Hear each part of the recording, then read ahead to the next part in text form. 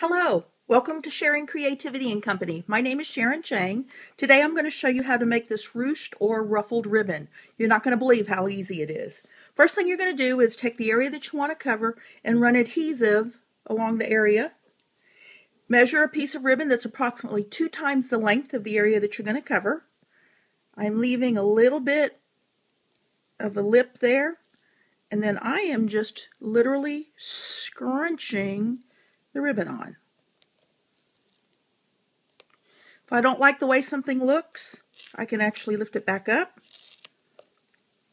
and attach it down again. It's a very forgiving technique.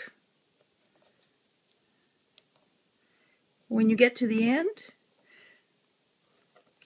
we can decide what to do with the length. I'll show you here in a sec. To attach down one end, I'm just going to put adhesive on the back and just wrap it.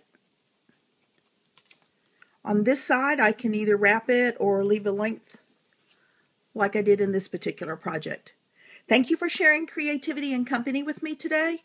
Remember to shop with me to get what you want for your next crafting project.